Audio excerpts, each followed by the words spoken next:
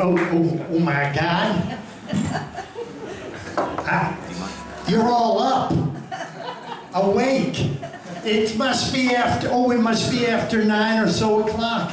I'm always in bed by at least 7:15, 7:16 if I push it.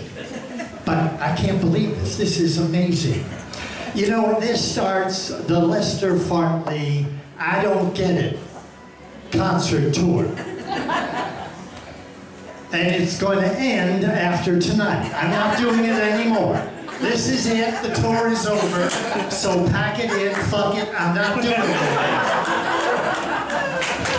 And the reason I don't get it is because the modern world is just all screwed up. It is. I mean, I'm thinking about cars. Just think about cars and the green movement. Who the fuck needs an electric car? You can walk faster than drive an electric car. And I was at the fair, and I don't know, does anybody know the name of the Nissan fully electric car? Thank you, sir.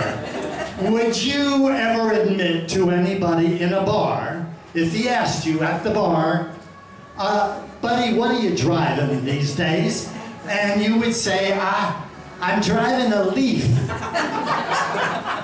You're driving fucking vegetation is what you're driving. And then what worries me is if all the other car people start changing their names for the green movement, because we used to have Dodge Ram, Mercury Cougar, Ford Mustang, they sounded like cars. But what if Toyota came out with their Toyota Tulip? Or what about a Dodge Daffodil? A Cadillac Chrysanthemum. Now a husband and wife are ready to go out for the evening. They each own their own car. And they have to decide who's driving.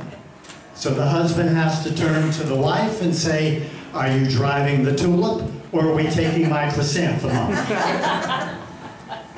Something else I don't understand. A couple of months ago, I needed new underwear. I don't buy underwear that often, but I needed boxer briefs. Anybody want to smell these or check these out? And I bought Tommy Hilfiger. Damn designer boxer briefs. Who the hell cares? So I put these on, and ooh, did these feel good? Oh my God. Oh, it was like I went to underwear heaven. It was amazing. And then I got the urge to go. So with these on, I went out to the outhouse.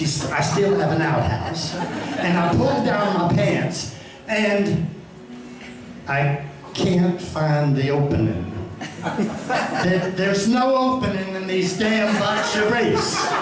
They don't have a slit anywhere. You have your waist and then you have your two leg holes. How the hell am I supposed to do this? Now, I have figured it out. I have a theory. You young guys like playing with your equipment, and so you don't care if you have to find it for a while before you compete. I need a quick exit. That's what I need. Please, I don't want to forget taking those home. Save those.